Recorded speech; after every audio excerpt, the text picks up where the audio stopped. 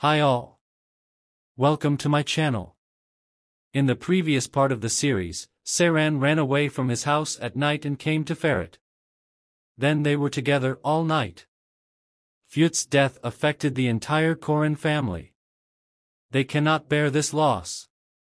In the new episode of the series, the bad days gradually recede and the good news and joys begin.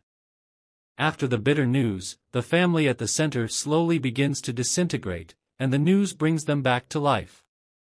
Although Koran's family mourns for a while, their grief ends with good news. Of course, good news does not always come, and this is one of the unexpected events. They needed something like an ointment for pain, and that was Seyran. Remember, Ferret and Seyran completely reconciled in the previous episode.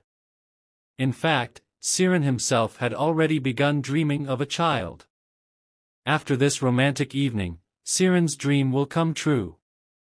The sad news about Koran's family struck cruel hearts, smiles disappeared from their faces, and tears came to replace them.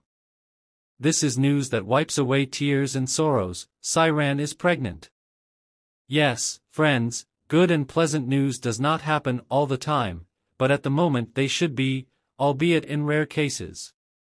Because I think that our series needs something to add to start a new season. In the new season, we can see Seyran pregnant. Those who love the Kingfisher series.